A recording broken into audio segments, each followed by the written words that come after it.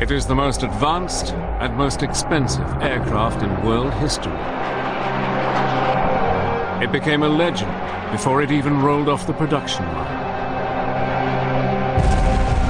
With its state-of-the-art technology and shrouded by a mantle of stealth, it can go into harm's way, deliver 40,000 pounds of conventional or nuclear bombs, and is almost undetectable by any radar.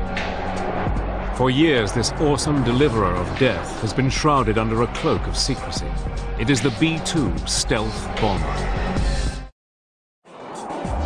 In the final year of the 20th century, the flying wing had come of age and gone into battle. But nearly 100 years earlier, men had dreamed that the flying wing was the future of flight and the future of war. But it wasn't until the early 1930s that the dream became a reality when two young brothers, Reimer and Walter Horten, first began to design wings for the new Nazi regime in Germany. The Horten brothers were very interested in highly efficient gliders. And it's not such a great leap of imagination to realize that the most efficient form for any flying machine is just a pure wing. With the outbreak of World War II in 1939, the Horten brothers continued their groundbreaking work under a shroud of secrecy. By 1941, they were exploring the use of a transport wing to help in the planned invasion of Britain. At the same time, another German, Alexander Lippisch, was working on his own wing design when in late 1941 his Me-163 Comet crossed the 600-mile-per-hour barrier for the first time. The potential of rocket power, combined with a flying wing design, would change aviation history. Meanwhile, the Horten brothers had gone down another path. By 1942, they were working on a 61-feet wingspan aircraft called the H-09. It would be powered by the Junkers turbojet engine that would be fitted to the Me-262. The Horten number 9 was the pinnacle of the brothers' development of the flying wing. And the prototype achieved a speed of something like 500 miles an hour. They had clearly demonstrated that you could build a vehicle with jet engines, that you could fly it, that it had very high speed potential, and so they had really validated the concept. Another of Reimer Horten's designs was the HO-229. Built of wood, and with its engines housed in the wings, with their exhausts vented on the top of the wing, this aircraft would have been extremely difficult to detect. Also, if it could have flown, it would have had a top speed of 620 miles per hour, the fastest aircraft in World War II. But while the Germans were developing their wings, a 40-year-old American aircraft designer called Jack Northrop was quietly working on a flying wing design of his own. Jack had been dreaming about flying wings since the 1920s, and had long held the belief that the way to success in wing design was by reducing the drag created by a tail and fuselage. Northrop's idea was, first of all, to minimize the tail and the fuselage, and then, as a last step, to get rid of the tail altogether. So he went through a whole series of smaller steps in order to achieve the all-wing configuration. In December 1942, his N1M flying wing took to the air. And over the next few years, more and more of his designs were being refined and tested. But by May 1945, the long and bitter struggle to defeat Nazi Germany was over. Its industrial and technological centers lay in ruins, along with its dreams of a flying wing aircraft. But Jack Northrop was convinced that where the Germans had failed, his wing would become the greatest aircraft in the world. All he would need was the raw power to do it.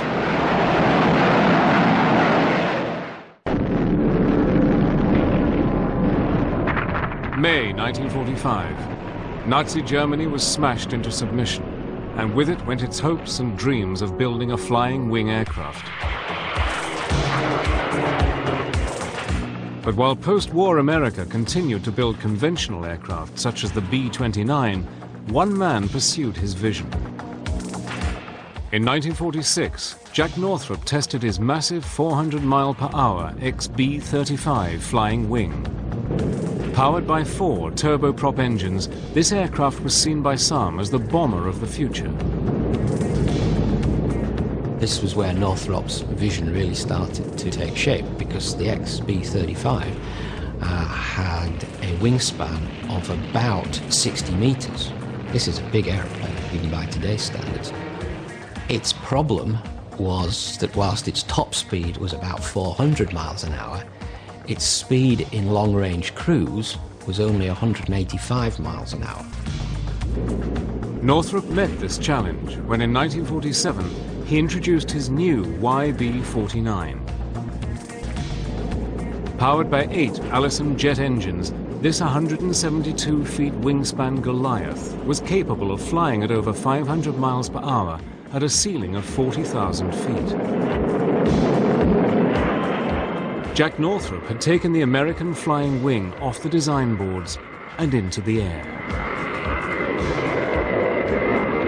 Now, a preview of the flying wing transport of tomorrow.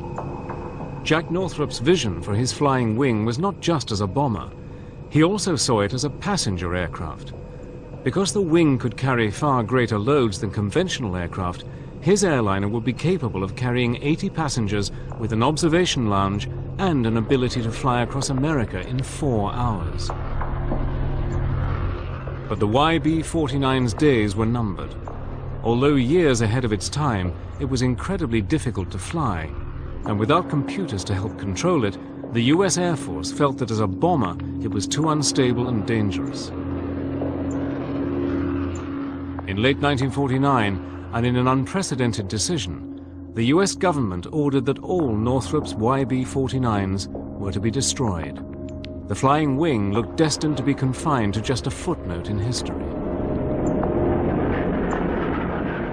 From the Air Force's point of view, I don't think you could quibble with the decision they made on the day, given the vehicles that were on the table in front of them. But the destruction of the first flying wing came at a perilous time in history. Relationships between East and West were rapidly deteriorating, and the Cold War was heating up. The world was entering a new era of nuclear power and nuclear testing. The Soviet Union had built up a huge arsenal of weapons, and the West responded. In a policy that was known as MAD, mutually assured destruction, the heavy bomber was seen as the first line of attack. SAC, Strategic Air Command, put into place a global system called Operation Chrome Dome, in which massive B-52s would constantly patrol the Earth, ready at a moment's notice to fly to any target deep within the Soviet Union and attack. But SAC was also alarmed at the Soviet Union's new improved radar and SAMs, surface-to-air missiles. SAC was determined not to let its giant B-52 bomber fleet become sitting targets for the Soviet Union.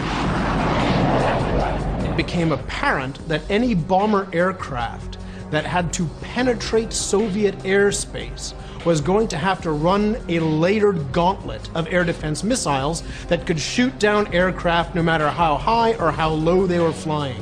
The only way to evade Soviet air defense missiles was to fly so high that you're never going to hit a target with your bomb. What the US needed was an aircraft that could evade the Soviet defense system, fly to its target, deliver its weapons, and bring its crew safely home, all under the cloak of invisibility. But to do this meant a complete rethink on designing and constructing aircraft. Every aircraft has what is called its radar cross-section. When an electromagnetic radar beam hits an aircraft, it bounces off anything that is large or pronounced, such as engines, straight wings, or cockpits. The radar operator sees all this information coming back and can determine the size, height, and direction of an aircraft. This is known as the aircraft's radar signature. But if you can deny this information to the enemy's radar, then the plane will become almost invisible. The mantle that will shroud the aircraft from its pursuers has a new name: stealth. During the mid-1970s, the US government put out a top-secret tender to selected aircraft manufacturers. Their objective was to come up with a feasible design for an advanced technology bomber capable of long range, high payload, and low observability. By some strange irony, the winner was Northrop's. 30 years after seeing the destruction of their fleet of YB-49s, Northrop's were back in the flying wing business. During the early 1980s, Northrop worked on designs for their stealthy bomber. The entire project was buried deep within the highly classified and ultra-secret Black Program. At the time, the US Black Program was so secret that even those who knew about it were forbidden from ever acknowledging its existence. Even Congress was denied the knowledge of what or where money was being spent. The Soviet Union was carefully examining things like American technical journals and the American defense budget so that they would know what threats they'd have to deal with in the upcoming years. And in order not to have this very nifty new bit of stealth technology apparent to the Soviets just by picking up the annual published defense budget, they had to make it what's called a black program. With costs rising higher and higher, Northrop and its partners worked against the clock. Originally, the contract had been clear in its requirement: build a heavy bomber that could never be seen by enemy radar. The solution, like the aircraft they were developing, seemed impossible. What Northrop had to do was develop a computer system that would enable the B-2, as it came to be called, to stabilize itself using feedback and the fastest computers they could get. So the stabilization of a B-2 flying wing configuration becomes a software and computer hardware problem. It becomes a cybernetic problem. By the mid-80s, and despite some of the most stringent checks, rumors began to circulate about what might be going on behind Jack Northrop's door. Press reports, artists' impressions, magazine articles began guessing as to what was happening in Palmdale, California. On November the 22nd, 1988, the Northrop Corporation staggered the world when it unveiled its B-2 stealth bomber. After years of working behind a complete screen of secrecy, a team of visionaries at Northrop had rewritten the rules of aircraft design. The technological array was awesome. With over 130 onboard computers controlling every element of the aircraft, the B-2 was light years ahead of anything yet built. A variety of techniques were combined to make this aircraft almost invisible to radar. Its smooth surface and shape consists of curves, yet they are not consistently identical. The aircraft appears to continually change shape from whatever angle it is viewed, thereby confusing the radar, and whatever beams lock onto it are either reflected into outer space or are reduced and dissipated.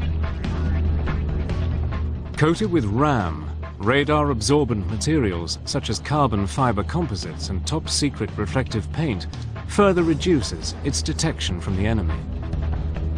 Finally, its electronic countermeasures, such as jamming an enemy's radar, makes this aircraft almost undetectable. In fact, the B-2's radar cross-section is 1,000 times less than that of the B-52. If you take a really big aircraft, but make it essentially really flat, then when radar looks at it, instead of seeing a big round thing flying towards them, it'll just have a sort of pancake. It's like seeing the edge of a knife. When the B-2 made its maiden flight on July the 17th, 1989, it flew every bit as good as it looked. The B-2 has a 172-foot wingspan, is 69 feet long and 17 feet high.